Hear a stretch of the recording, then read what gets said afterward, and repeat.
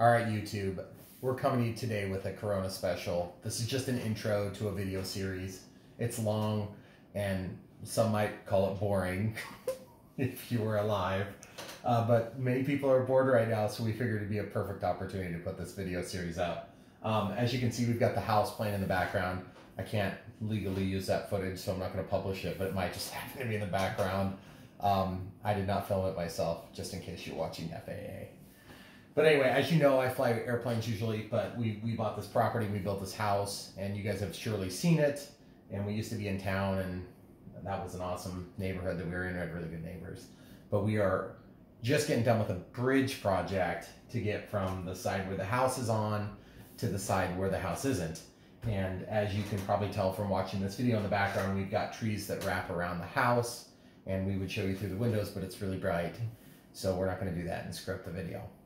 Anyway, the whole purpose of this video is to just give you a quick intro of what you're going to be seeing in the video series, because it's long and some would argue tedious. So without further ado, we are going to flip over to some images here so you can kind of see what we're talking about. This is where our house is. Obviously the runway goes something like this, and then we're building a bridge down here. This was a small man bridge, and we called this Pooper's Point. I won't go into detail, but at any rate, we cleared that area. It was one of the first areas we cleared, but we actually built this bridge here called the Deadfall Bridge. And the Deadfall Bridge was actually using a dead tree that fell over in a big storm. It was not the same storm that took out these trees, which we'll talk about later. Two of these trees we used, they got killed in the storm, slipped down the side of a slope, and our septic guy actually grabbed one out with his excavator and pulled it up.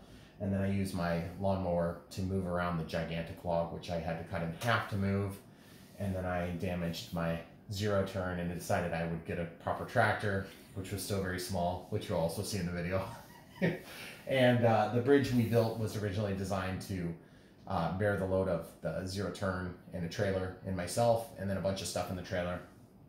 And later we redesigned it to take the load of the full tractor, myself, and something behind it. So it's probably rated for somewhere between 5,000 and 10,000 pounds, and I've not figured out exactly what it is. But this is where we are spatially from the runway. It's over here. And we need a bridge because those trees aren't just trees. There's actually a creek that runs all the way through. Here. Yep. So we're on a peninsula from the road. And yes, you could drive down this ditch, except that it's at a 45-degree angle. Yeah. So you'd be risking your life going down the hill, and you sure wouldn't be able to get back out.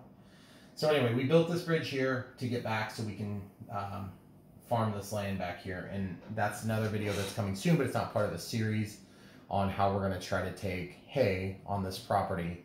And we're going to do grass hay, and we may later switch to another blend of custom hay, or we might do alfalfa. But anyway, if you're not into that, don't worry about it. It's not part of this video. But we did need a way to get around.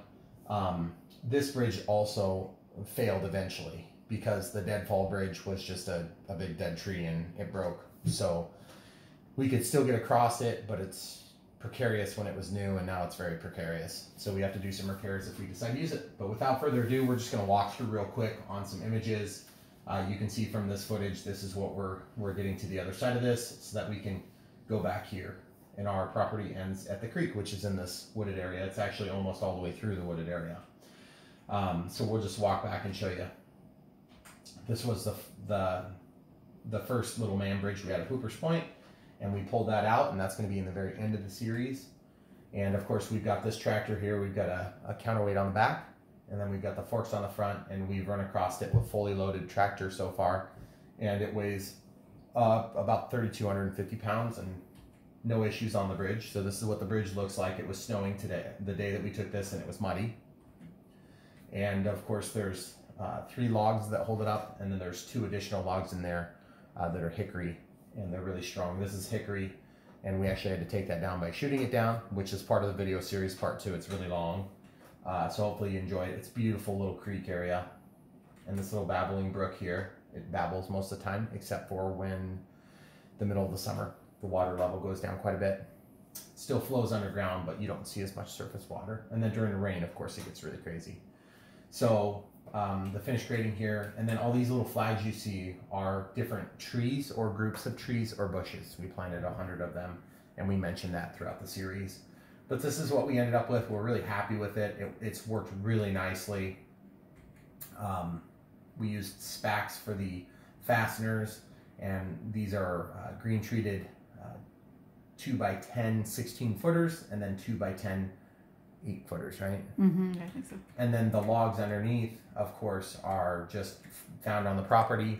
Like I said, the one was actually ripped down in half. They're about 15.5 to 16 feet long, and they're buried in the ground and then concreted in. And so this whole series is just going to outline kind of our process we used. These are some stills that we took. A lot of the work we did was in the middle of the night, or not necessarily in the middle of the night, but it was dark enough that you just couldn't film. And so we wanted to maybe not totally miss that. Some of the decision-making process happened throughout the video series, so obviously you'll see me waffling. You're used to that. So like in this case, I had 2x4s instead of a 2x10, and I ultimately ended up going with a 16-foot 2x10.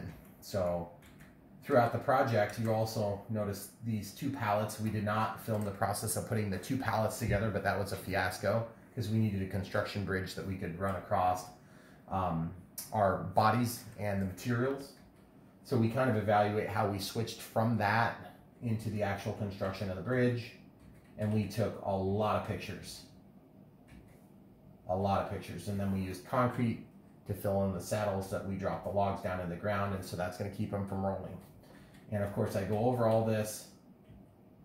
We ended up doing, I think these are 60-pound bags, and we did 6 of those. So we did 3 on each side, and we just mixed it up and put it straight in the hole.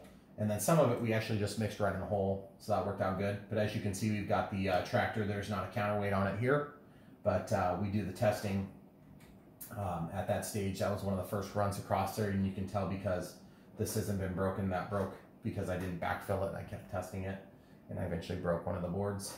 But underneath it was holding up beautifully.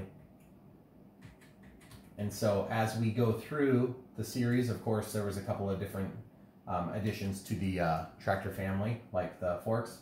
As you can see, the big long logs, this is hickory, and then I don't know what these were, but they were certainly not hickory. They were about half the weight, maybe a third the weight of the hickory, and the hickory one is the one that we had to shoot down. And the rationale, there's my wonderful camera crew helping me. She was thrilled to be there that night. She loves working in the middle of the night outside in the dark and really cold or really hot. That's right. There's our cat that adopted us. So as you can see, we just dug out saddles and we dropped the logs in there. And so again, this is all part of the process. You get to watch it all happen. We use the auger to drill a couple of holes, and then we cut them together with a regular shovel. And then, of course, as we worked our way back in time, you'll notice that we are just kind of getting things positioned. You can see here where we've got it strapped to the tree to keep things from falling over, because these logs were really heavy. It's like literally thousands of pounds of logs. This was the day we pulled out the construction bridge, and then you can see these are the extra hickory logs that we didn't, one of them we didn't use, and then 2 of them we did. We just left them underneath, but they don't actually contact the bottom of the decking. So you can see there's my camera crew, really happy. She must have been faking it good there. I tried. There's me risking my life to move the log across the bridge. It always seems easy when you're writing it down on paper until you go to do it, and you're like, what is wrong with us? Why are we so dumb? Here's the markings for a 36-inch on center. That's the inside dimension, or not the inside, but the center of the tires on the tractor. And then this is the 67.5 inches, the center of the tires on a work truck in my case, or we have a Traverse. So either way, you can drive across with a vehicle, and then you'll notice that there's some trees and things that ultimately ended up having to be cleared. But this big tree we didn't want to lose, and maybe someday if we have to bring a proper vehicle across, we will. This is the tree that we had to finish. It was dead, but we had to cut it over, knock it down to get that wood available. And then these are the 2 that the septic guy pulled out, which was actually one long log. And the guy about ran his excavator into the creek doing that for us, so we thank you. And these things did a number on this bracket, which I found out it was $145 for that bracket, so then I bought a tractor 3 days later. Instead. So, but you can see I'm dragging I'm dragging this log through the dirt with my zero turn. That is not a good idea. This is a Z655, and it does not have enough power to do that. That's how we manipulated those logs around. I did that on my own. I lost a pin that day. That was fun. And then this is more of the waterway, just a little bit beyond where Pooper's Point sits. And that's where the bridge is. Right now you can kind of see this 2 steps right here.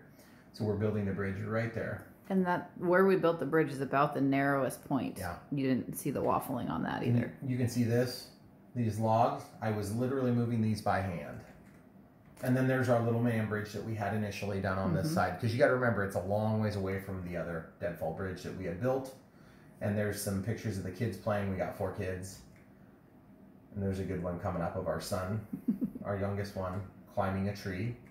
Here's him climbing it. And then there's one of our other daughters. She was using her cell phone to take pictures. That's her cell phone. So he's climbing the tree there. So this was the other tool I used, which is the, that's what we used before we got a tractor, was the sled, which is ridiculous. You can see I was dragging this, and I was also doing a little plowing at the same time. But the idea is we had to clear the area first, and so we start out our video series by burning a lot. And don't want you guys to get the right idea. This here is the log. We had to cut it in half, and it was grown around by all the foliage that had grown in during that one season that was like 12 feet tall. So yeah, it was pretty incredible. Just dragging those things. I could not believe I did that with this tractor, with my little zero turn. I about broke the zero turn in half. So when I talked to the John Deere guy about that bracket, that's when I decided I was going to get a tractor. So you can see this pallet was about this long, and then I used 4x4s and 4x6s in between. And that was a pretty cool process. I wish we would have filmed it, but we had help, I believe, on that project, and it was very hard for both Megan and I, my camera crew, to do that, so we just didn't have any opportunity to film. And you can see we had tried to put a log underneath, because originally we thought we might be able to just brace this and drive across it, because when properly supported, that pallet would have supported a great deal of weight. So as you can see, nothing, something, we were burning there. We had a pile 15 feet high there. All of that, and anything that's dirt was all totally, you couldn't walk through there. This is impassable. And some people like that, and we think it looks crazy. And a lot of it was honeysuckle, which is invasive here. So the DNR worked with us, and they want us to take that out. So we're taking it out, and we don't like it either. It grows a lot of leaves, and it's good for ground cover to a certain extent, except then it blocks everything out, and you don't get ground cover, and then you get a lot of erosion that happens. So we were using bricks to just kind of be a footing for that. And this is another one of our fires.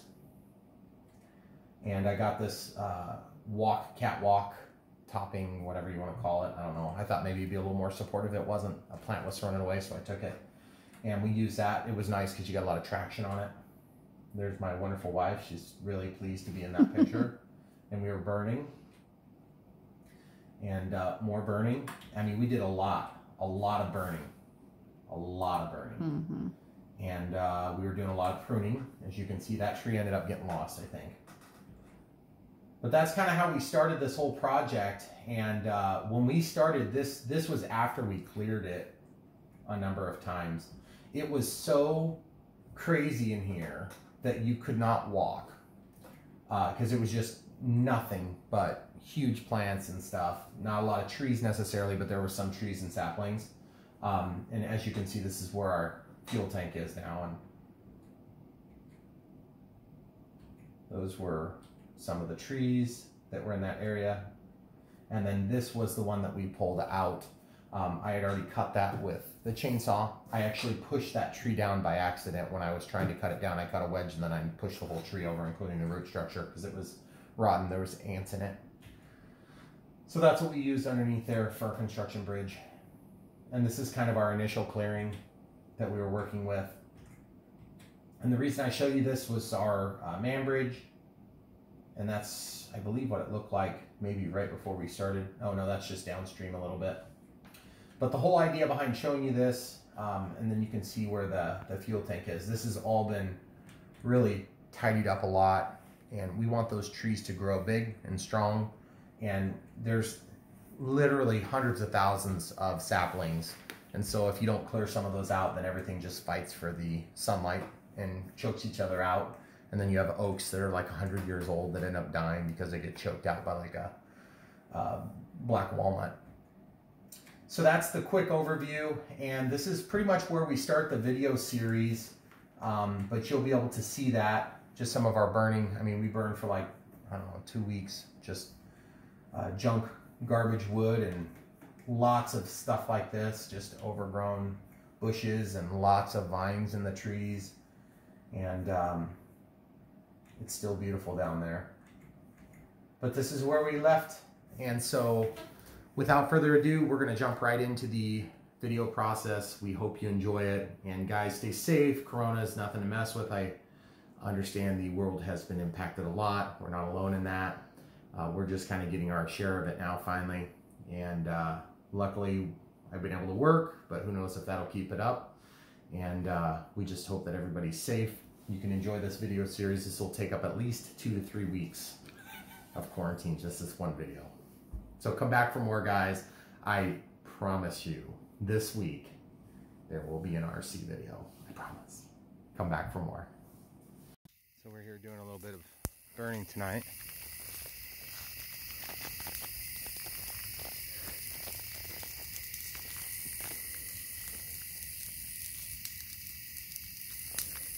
Looks so cool. 3 different spots right now.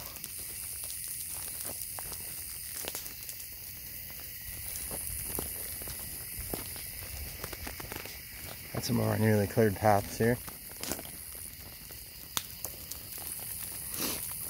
Only shooting up about 12 feet.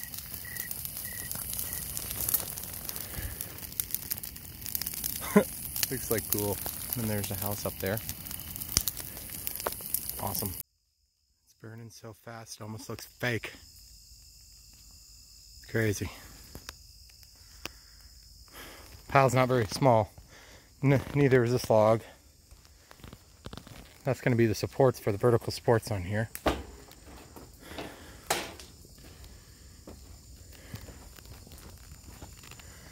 Going fast. Oh, it's getting hot really quick. Holy crap, that's burning fast. Making a new exit hole.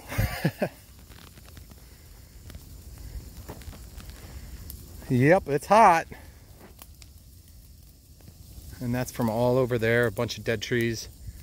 And then all this area here. Of course, this is the access to the back half of our property that we're trying to work out.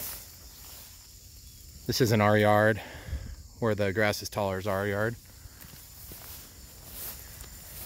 And we're just clearing this area so we can make a bridge crossing. Obviously, that's what I want to cross. We got these pallets here together for now, and just need to get, it's about 14.8 from pallet to pallet here. There's 2 pallets with 4x4s, hooking them together. So it's pretty sturdy. And I got this catwalk stuff from a plant that was getting rid of it. I'm going to cut these both at 60 inches. I need 53 inches under here. So the 60 will give me some to squish into the mud. And this one needs 51, and I'll have whatever I have. I don't know if I'll cut the back off of that. But about half of this log is rotten, so I'm not expecting a tremendous amount of support from the rotten side, but it's so big, there's going to be tons of support. And all I want to get across is a John Deere Z655, which weighs 625 pounds. Trailer and contents, let's just call this 250 pounds. So there's 1,000, and then myself, and then maybe 200 pounds or 250 pounds of overflow, so 1,500 pounds. I think we can get it done if we have a support in the middle of this. So we'll see. And if it doesn't work out, I'm going to get some logs about half as big as this and cut them at 15 feet long to go across, tap into the middle of these, or miss them, I don't care. And then I'll just build decking across it so I can get back and forth. Speak of the devil. Okay, so we tipped it up on its side. Then we got this big, huge log over here, and then another one over there. And we're going to set that down in the middle, right where that leaf is. That leaf. And then we're going to tip this back on there, which should engage this central area. And we'll use that to spike into it. See how that goes. So now we get to tip this thing over on top of this. And that's going to be fun because it's barely just kind of balancing in the mud. I don't know how this is going to go, but we'll see.